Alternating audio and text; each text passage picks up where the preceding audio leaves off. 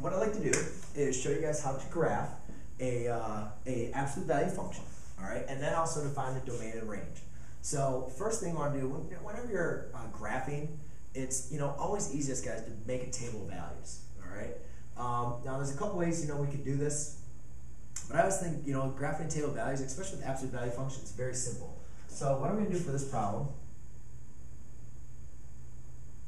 is I'm just going to say, all right, let's just pick a couple points. So say I have x and y.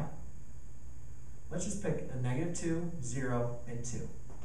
So what I have when I plug in -2, I have g of -2 equals absolute value of -3 times -2. Well, -3 times -2 is a positive 6. Absolute value of positive 6 is equal to 6. G of 0 equals absolute value of -3 times 0 equals absolute value of 0, which is 0.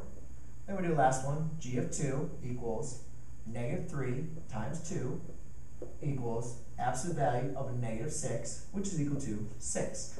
So therefore, I have 3 points. You might have to use more depending on your problem, but I'm just kind of giving you like a basic kind of overview of graphing. And with an absolute value, I know that my vertex, that they say like the bottom of my V, is at 0, 0. Because I'm not doing any shifts left or right with this function. You can see this is just going to be a compression or an extension, which is what I have here. So now what I'll do is I'll just plot these. 1, 2, 3.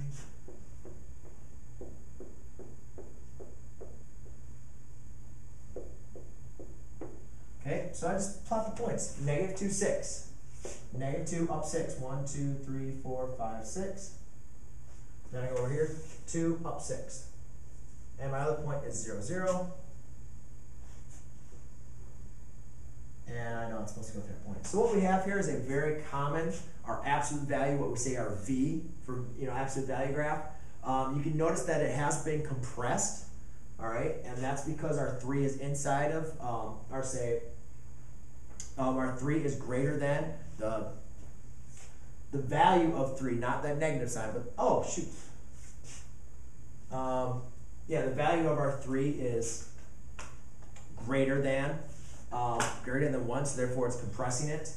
And one thing you guys might notice is you say, oh, well, hey, there's a negative sign. Why isn't that reflected? Be careful. That's only when we have a reflection outside of our function do we reflect it about the x-axis. Since this is inside of our function, we're reflecting about the y-axis, which you can notice that this is this function is reflexive over our y-axis. So you're not going to see actually that reflection. And so now we need to find our domain and range. So if you guys can remember domain and range, domain tells us all the x values that are going to be true for our function. So if you notice, the domain, this graph is going to extend up and to the left. So therefore, as it goes on to infinity, it's going to keep on going left. And as it goes over to the right, it's going to keep on going over to the right. Or to infinity, it's going to keep on going to the right. So therefore, I can say my domain is from -infinity to infinity.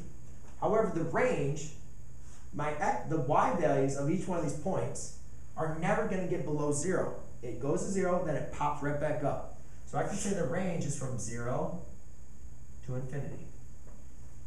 And that's how you graph an absolute value function.